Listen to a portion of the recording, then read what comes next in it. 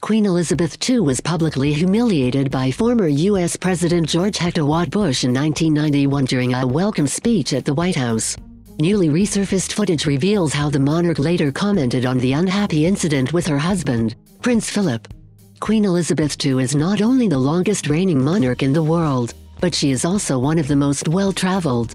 Her Majesty has undertaken a number of state and official visits as well as trips throughout the Commonwealth since ascending the throne in 1952. It was during one of these visits that the monarch was involved in an unhappy and awkward incident.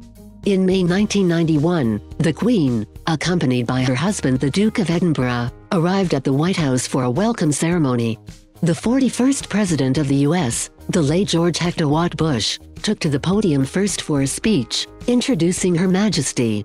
However, something went wrong as he left the stand as he had found it, meaning that when the Queen stepped up to talk, the microphone was so high that her face was hidden. Nothing but Her Majesty's purple and white hat could be seen above the microphones when she delivered her speech. The gaffe made headlines around the world and created a comical effect. The Washington Post headlined it, "Britain's Hat of State." Despite the embarrassment, the Queen did not seem to mind. In 1992 BBC documentary Elizabeth R, newly resurfaced footage shows Her Majesty discussing incident with her husband, Prince Philip, and her press secretaries. The monarch tells them, "Not something that I would ever actually think of beforehand. He, President Bush, is huge really. He is really tall." The Queen also decided to make light of it a few days later. As she began an address to a joint meeting of Congress, the Queen said, "I do hope you can see me today from where you are." The comment drew laughter and applause from the lawmakers. President Bush expressed regret about the incident, saying it was not fair to her.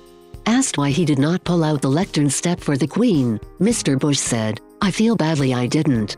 I thought about it, but she started to speak and I didn't realize how it would look from a straight angle, or I would have interrupted her. It wasn't fair to her and I'm just sorry that it was overlooked." The former U.S. president blamed his chief of protocol as a culprit. He said sharply, "That's what we hired Joseph Reed for."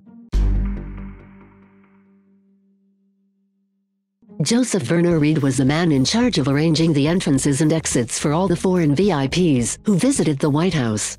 Mr. Bush is not the only U.S. president who made a faux pas in the presence of Her Majesty, though. Last summer, Donald Trump pushed the boundaries of royal protocol in front of Her Majesty on more than one occasion. In particular, according to a royal historian, there is one thing that Mr. Trump did in front of the monarch that was equivalent to a mortal insult. The U.S. president turned his back on the Queen and then walked in front of her while inspecting the guard at Windsor Castle, actions that are all considered to be major faux pas when it comes to royal etiquette. Historian Ian Beck wrote on Twitter, "Trump has also turned his back on the Queen. I have always believed this to be a mortal insult to a monarch."